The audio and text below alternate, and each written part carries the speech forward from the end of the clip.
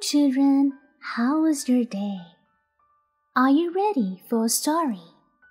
For today's Bedtime Stories with EvA, I'll be reading you an Aesop fable. Okay, let's begin. The Rat and the Elephant.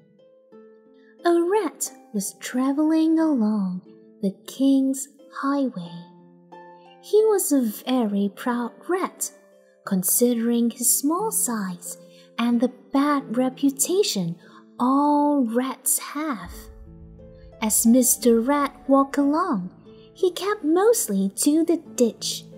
He noticed a great commotion up the road, and soon a grand procession came in view.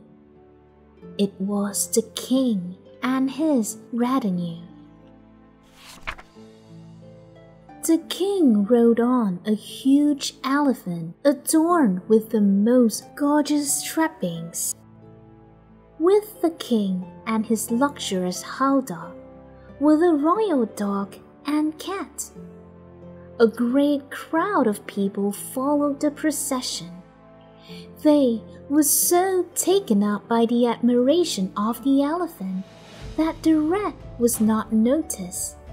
His pride was hurt. "What fools!" he cried.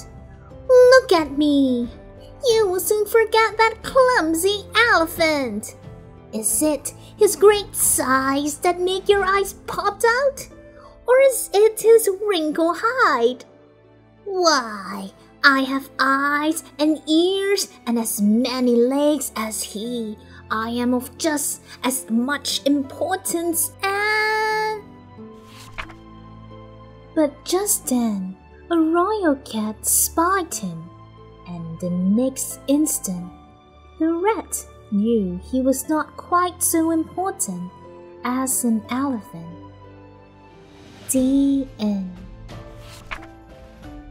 The moral of the story is, a resemblance to the great in some things does not make us great. Thank you for today.